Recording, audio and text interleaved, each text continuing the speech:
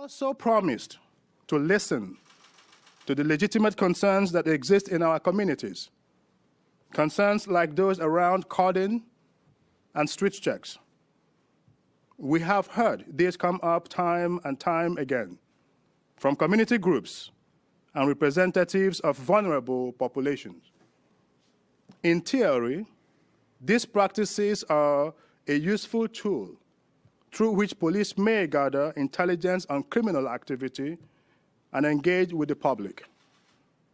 But in practice, we have heard they are often misused and arbitrarily target racialized and minority communities. And so I am proud to announce that Alberta's government is banning the police practice of cordon immediately and creating new rules on the use of street checks.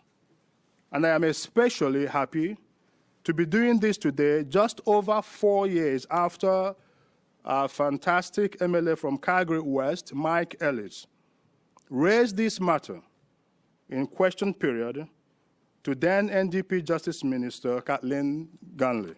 You cannot arbitrarily detain someone, and you certainly cannot arbitrarily detain someone based on the color of their skin, on their culture, on their socioeconomic status. And I was met with resistance. I was met with resistance by the previous government. There were certain police services in this province that resisted my calls to action on this issue as well. But I remain vigilant. I would like to personally thank Premier Kenney as well.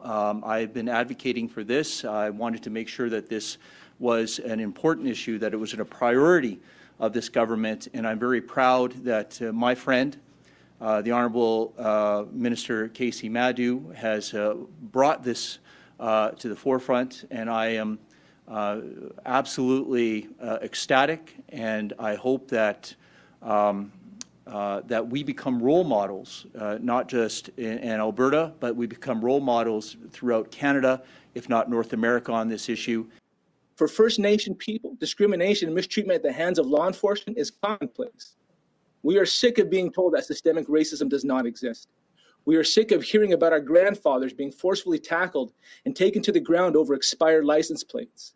We are sick of hearing about missing, murdered Indigenous women cases being mishandled and ignored by police. We are sick of wondering if our children will be the next Neil Stonechild or Chantel Moore. Reconciliation in policing is achievable. We appreciate that the province has acknowledged that street check, the process itself, is important and that it has value in the context of crime prevention and community safety and well-being, because we know how important those things are to Calgarians and Albertans generally. At the same time, we certainly would be remiss if we didn't acknowledge that communities have expressed very legitimate concerns about really how street checks get done, and the perceptions that can be left and have been left with racialized communities in cases where the interactions maybe haven't been done in a way that was as respectful or professional as we may have hoped.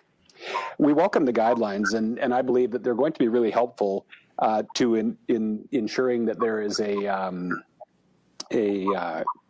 guess a good strong understanding of first of all what they are and what they're not, what carding is and what carding's not, and then also helping to achieve consistency across the various police agencies. So Albertans, when they move around as they do from community to community, can expect the same sorts of things.